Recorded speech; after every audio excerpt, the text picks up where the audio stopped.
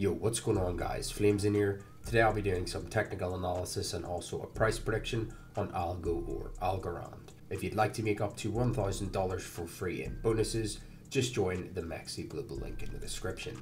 Also, if you would like to access my 75% win rate automated trading bot, just join the Patreon link in the description below.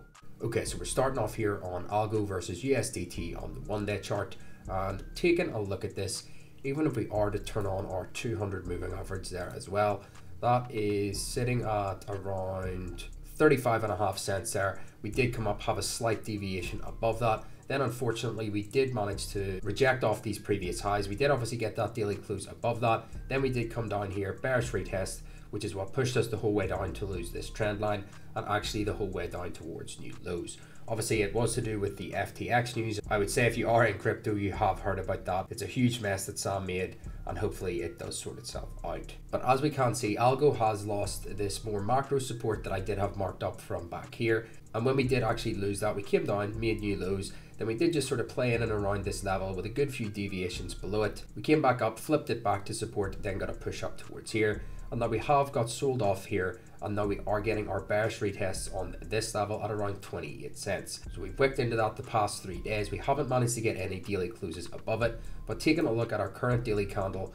we are currently testing it right now, as well as our 8 EMA there. So I would say if we do manage to get our close above the 8 EMA as well as this level here, we can come and hold this as support, hopefully, obviously giving us our higher low compared to back here. And then the next sort of target would be around this horizontal level, which is those range lows. Even if we drop back towards the 8 hour here and take a look at this, the chart is a little bit messy for me trading this on lower time frames. But I would say if we do manage to push up towards this level, obviously our EMA will be around there. We could see a rejection off that, come back down, maybe hold this level, make a double bottom there, and then hopefully give this another run, flipping it back to support.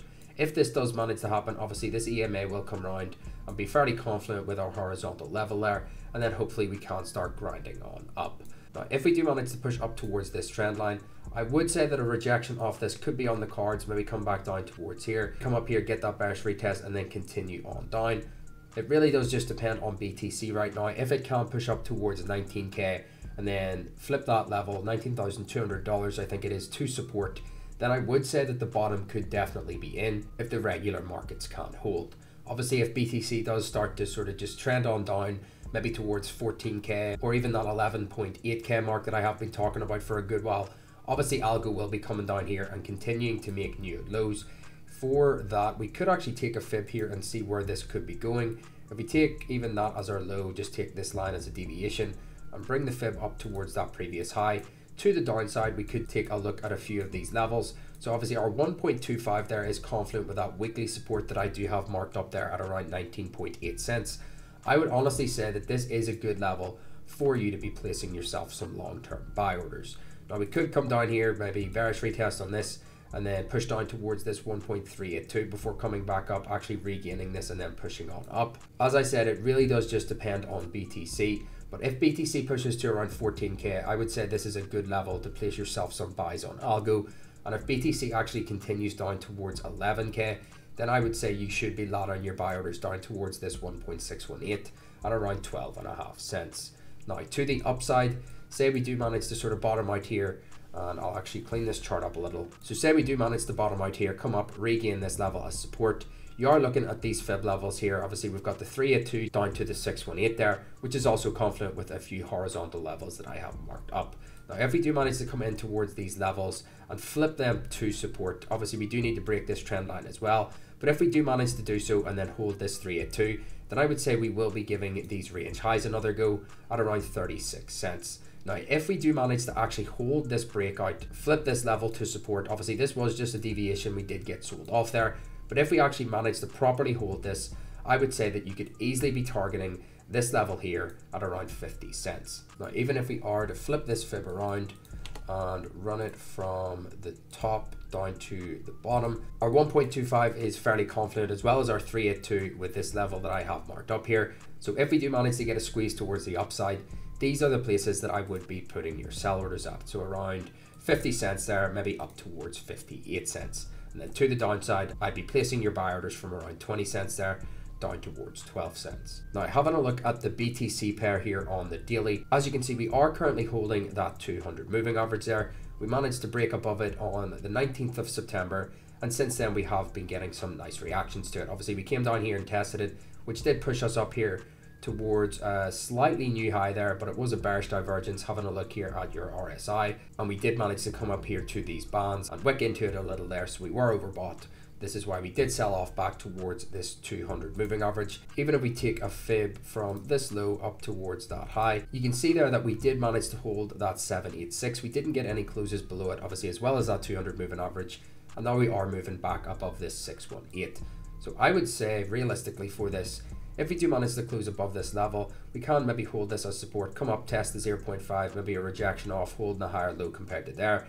If we do manage to climb through these levels, hold this 382 as support, then I would say that we will definitely be testing this previous high there at around 2,100 sats. Now, if we do manage to get up towards here, we maybe will reject off that, but we will be holding a higher low compared to here, holding this maybe down towards the 0.5 there, pushing back on up here, and if we do manage to get the breakout and hold the retest, then I would say for ALGO here, if we actually swap our fib round here and go from the high to our low, so having a look at that, a few fib extensions there on this pair, you could be laddering your sell orders from around 2,300 sats there up towards 2,500 sats. And then to the lower side, if BTC does manage to collapse and alts do fall harder, obviously we may come down here, get the bearish retest on this 382, pushing down, losing this 786, getting that bearish retest there, and that would probably at least push us down towards these previous lows. Now, if we do manage to lose these levels, then a few buy orders that you could be setting, I honestly would put some there at around 1,400 sats there, as we should at least get a nice bounce from that level. But if we don't manage to do so, the bears are in control, we come down here, get that bearish retest, then I would say that you could be laddering your buy orders down from this 1.25 there at around 1,200 sats, down towards your 1.618 there at around 975 sats. So having a look at ALGO here on CoinMarketCap, we're currently sitting at rank number 27. We're at 28.6 cents. We're up 7.87% there in the last 24 hours. Our market cap is 2.02 billion. Our circulating supply is 7.11 billion, and that is 71% of our max supply, which is 10 billion. Now, if we move down here, our all-time high is currently sitting at around $3.28, and that was on June 21st, 2019, and we are currently down 91.28% from those highs. Now, if you want to do a small read, you can have a read through CoinMarketCap's right up here. Just pause the video, or if you would like to do a little bit more fundamental research, you can move on up here to their website, which is algorand.foundation or algorand.com. If you do come over here, you'll find out everything that you need to know to help you make your decision on whether you would actually like to invest in this. So if you do come over here, figure that you do actually want to pick yourself some up, then you can move back on over to CoinMarketCap, click on markets, and this will show you where you can actually do so. Now, I hope you enjoyed. If you did, please leave a like, comment, subscribe, and turn on those notifications so you don't miss out. I love you all. Peace.